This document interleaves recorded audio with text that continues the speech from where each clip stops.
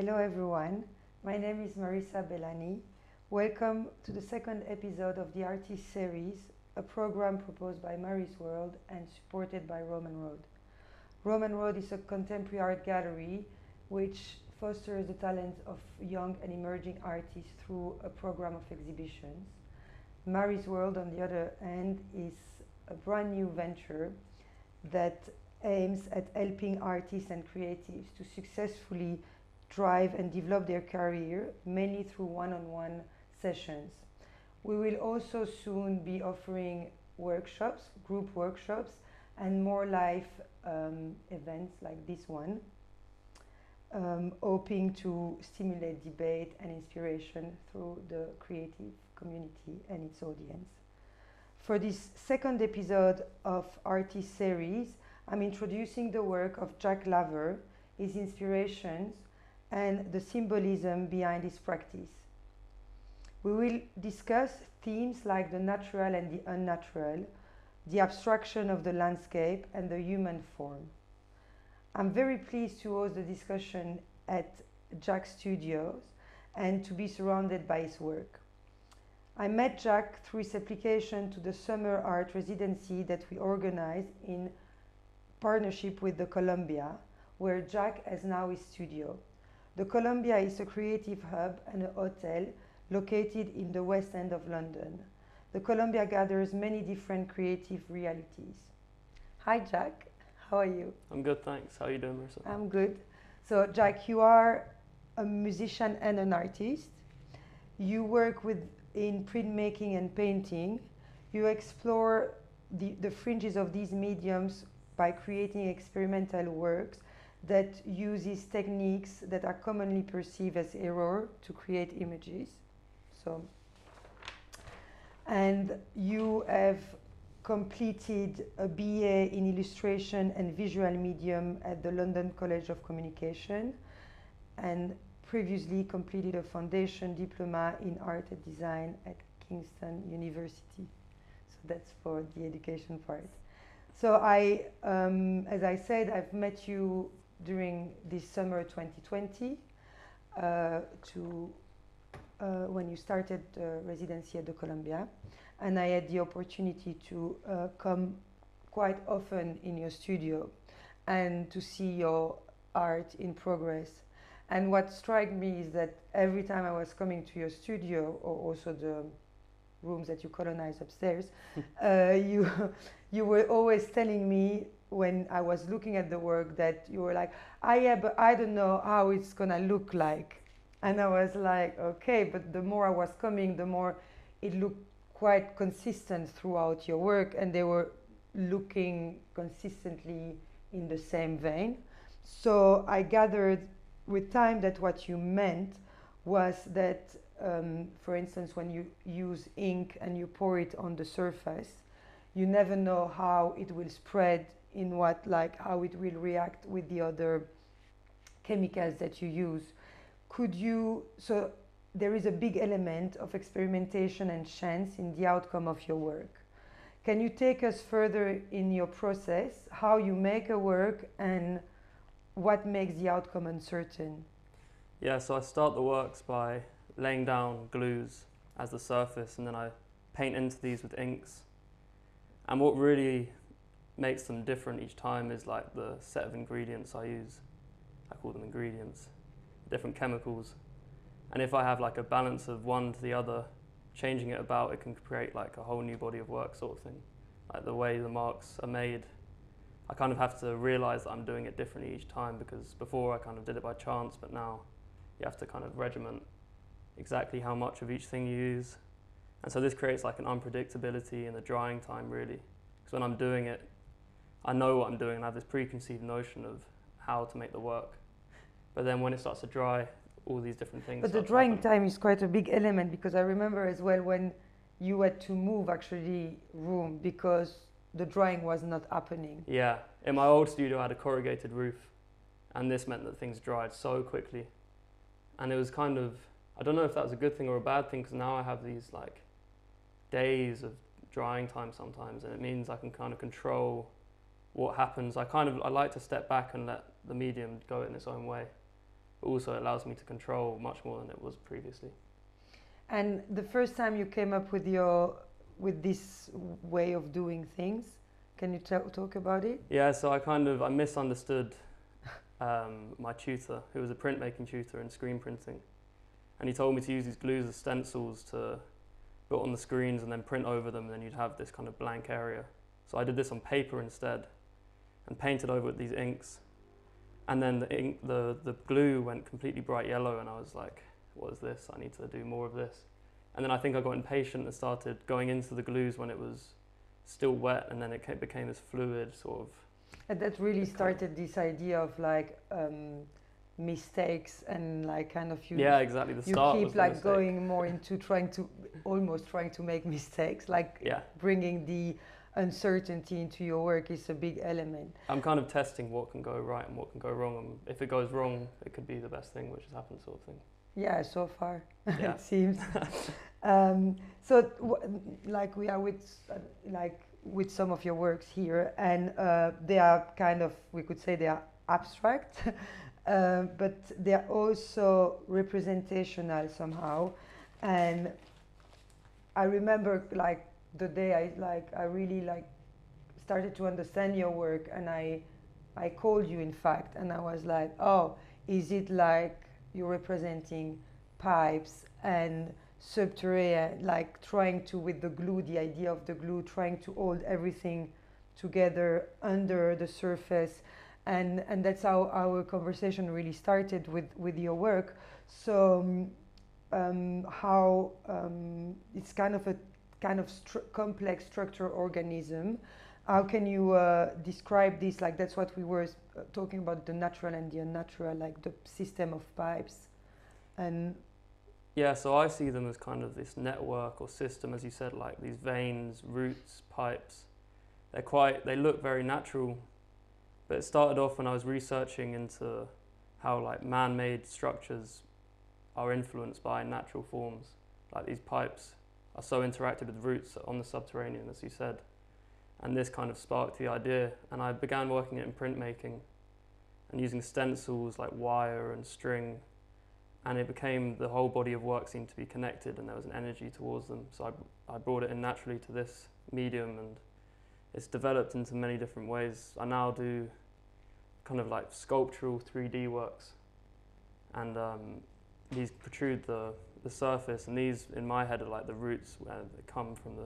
You can really feel them as a physical object.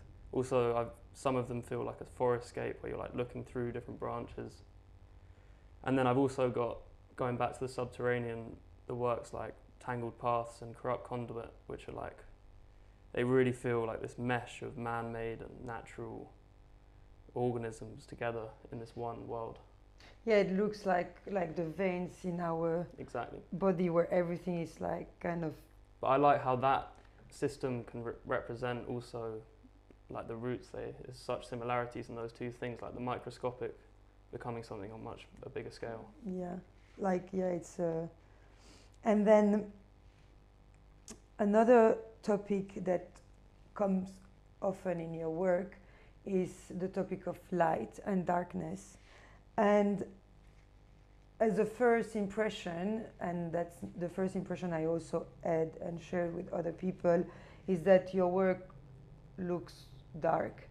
And but the more time I've spent with your work, the more it came to me that like obvious that it was actually light and quite bright and optimistic. It was more about going from darkness to light rather than brightness to darkness. So it's like it's more a way out of darkness than a way in, which I find very interesting, especially in your new works that you called like the Skin series, which is these works made on like it's a technique that basically you create the sheet and it's transparent, and they are meant to be hung in front of a source of light, or even better, a window.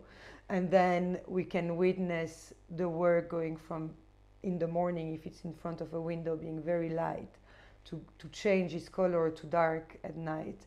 And and this cycle constantly like coming in and out. Can you tell me what interests you in this duality of darkness and brightness? Yeah, so really it's kind of the in-between is what I call it. The states where it's constantly moving from one thing to another. And I find this happens when I'm making the pieces with like the drying time. It comes from being this pool of like inks and thick glue, and then ends in quite like a rigid but malleable just sheet of transparency. But then when I display it, it's also constantly evolving in the way that it's hung, as you said, in front of the light source. The way that you can discover new things as the day goes on, and then it can like slowly fade away. It's never just stagnant. I think that's what I like so much about it. Yeah, there is a spooky element in your work. It seems like it changes as you look at it. I want it to feel it's alive. Not so stable. Yeah, it's a bit alive, which is a bit spooky. And yeah, and then before when we were talking, you were also explaining about like the development, like the period, like the process of developing the work, and that can also refer to photography. And in fact, my background, for who knows me, is very much photography. And I ask you, and then if you were influenced by photography, and then, well, I was in your studio with you, and people there were like many people raised that question. So what is it? Is it influenced by it? I mean, it's not directly influenced by it, but I think what people pointed out to me and I now see is the like decaying of film strips, or film negatives even. It's quite a similar process because the chemicals I'm using, they decay and they change the colours and they take things away. And it's almost as if there is an image behind there, but it's been so thoroughly decayed that it's just, that's all that's left, this uncertain image. Floating. Exactly. Is there anything else you want to say on this topic, or? No, I think I can. Okay, so then I'm gonna move on to the inspirations behind your work. So when we spoke about like briefly about abstraction and symbolism as well, are there artists or movements that have influenced you or been a source of inspiration for your work on that level? Like, yeah, so early on it was really the expressionists like Edvard Munch and Leon Spiliart, the kind of like melancholic landscape which they create, and their rendering of figures, it kind of like transformed the way I saw things, as you would say, I guess. And that was like a big early influence. I was kind of trying to replicate this in a way early on in my studies. But then as I moved into this medium and started to find my own voice, it was Anselm Kiefer was a big inspiration. His use of mediums, just there's like lots of natural mediums or ones which represent natural forms, and it's just, I remember going to an exhibition and there was this huge, it's just lead, and it feels as if it wasn't even like completely attached to the canvas, so it's like looming over you, and it's intimidating. The scale he works on is unbelievable, and like the amount of materials in there, when you get up close it feels like a completely abstract image, but you walk back, and in this exhibition loads of them had horizon lines, so it started to create a landscape. And this is one of the reasons I like the landscape and the abstract intention. Yeah, there is one of your work, I don't know if we have the slide of, but I remember looking at it and asking you, is it a landscape? Although it doesn't look like a landscape, it's very abstract, but then it reminded me also of Kiefer. Yeah. And but there is also a lot of, it's very, like Kiefer's work is very much influenced by like the mystical and the religious. Is there, are those topics that you look at and influenced by? I mean, in part the mystical is, I kind of like the whimsical landscapes and things like that. So there's an element of that, but not so much the religious or the philosophical, as yet. As yet. Any other artists or movements that have... Yeah, so there was the Gutai movement, who I've been looking at recently. And it's a Japanese movement, and it translates to embodiment or concrete. And it's very performative, the works. And as I was saying about the evolving, they're very much like that. The work they enter into the gallery very rarely comes out the same. There'll be something which arises, which changes the way the work looks, or there'll be a performative aspect to it. And this one artist in particular, Takasada Matsutani, excuse me if I said it wrong, he uses vinyl adhesive in his work, so glues as well. And I found this out recently, and it really, it's inspiring to see someone using a similar medium. And yeah, well. Way of making things. And yeah, and so you mentioned that exhibition that like had an impact on you, and again, we were discussing one day here in your studio, and I was reflecting on the fact that often, like, going to see a real life exhibition, like going to visit a show, can have a very big impact on whether, like, you know, even as a person, but especially if you're a curator or an artist working in the art, you might, like, there are some, like, basically career changing exhibitions. And you mentioned, like, that exhibition you saw with Ansem Kiefer, but is there any other that has had an impact on your work, you reckon? Yeah, there was one recently called Not Without My Ghosts at the Drawing Room. Not Without My Ghost? Ghosts, yeah. And this was like looking at kind of spiritual influence in art. And the first room had lots of surrealist drawings. And they were kind of all following this automatic way of drawing. They call it automatic drawing. And it's kind of similar to free association. And it's just letting your subconscious guide the way the marks are made. And I realized that this is what I do in lots of the images I make. I let my subconscious completely guide where I take the mark. I start with this preconceived notion, which they didn't, but I then let it develop into this complete other thing and let the marks guide. So that was an interesting one to kind of, I'd already known this way of working, but to associate it with my work then. And that way of working might also explain why you saying that there is a very big element of uncertainty in the outcome of your work. Yeah, for sure. Although, like, for me as a viewer, I find them similar by series, but for you as the maker, you're thinking, well, I don't know how it will look, because it's the uncertainty then develops into whole new bodies of work. It's like this one error, I have to pick up on it and realize that there's something there, and then pursue it, and then it will become a whole piece of work. A completely new thing. And you have developed, like, so to go back to the different series, there are like those like three-dimensional works that you make with paper, and you kind of like sculpt them and then pour the glues and the ink, and then there is the reaction. Then there are the skin series.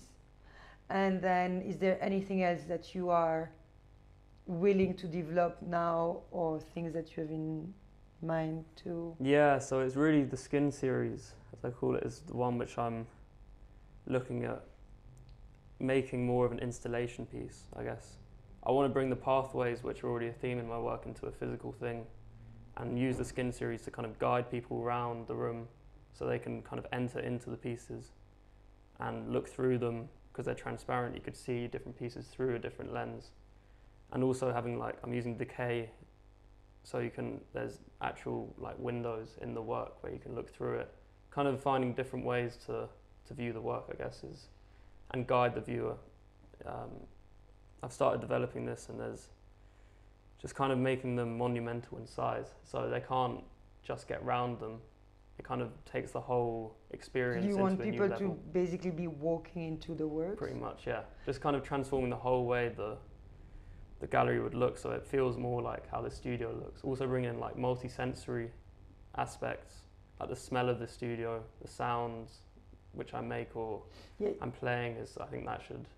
Yeah, because you're a musician, so you told me many, like, actually in our first meeting almost, you mentioned the sound element. It's something I've been trying to bring in for a while, and I have in small ways, but it's never got to the final process. So hopefully soon it will. I think it's because when you're in a group show, the sound has such a big influence over how you see the other works, and if it doesn't link with the other work, it just doesn't make sense. So I need really, like, the whole room to create the sounds for it so it can really respond. And you mentioned once, I can't even, it's not clear anymore in my head, but, like, I remember once you were describing me a new work you were thinking of, and you said, I would like it to dry in the middle of the room. Yeah, it's kind of like how I want to have, this was influenced by the guitar works because they make works in the... So adding a performative element. So it'd be, I don't even know if I'd want the actual aspect of me making it, but just having it drying in a mould in the middle of a room, it would bring the smell, it would bring the kind of whole process, and then you'd have something which completely changes over time. And then maybe it could be hung after it's been dried in there. So it could be just like an ever-developing exhibition. Yeah. So basically, so just to for me to recap, so you want like things that like art that are more an installation that can be experienced by the viewer through walking through them, and then there would be elements of sound and eventually smell as well in them to just just talk to all senses. Exactly, that's the aim. It's quite cool. So I think we've covered a bit everything. So what's next for you then? We are going to do a show together in early.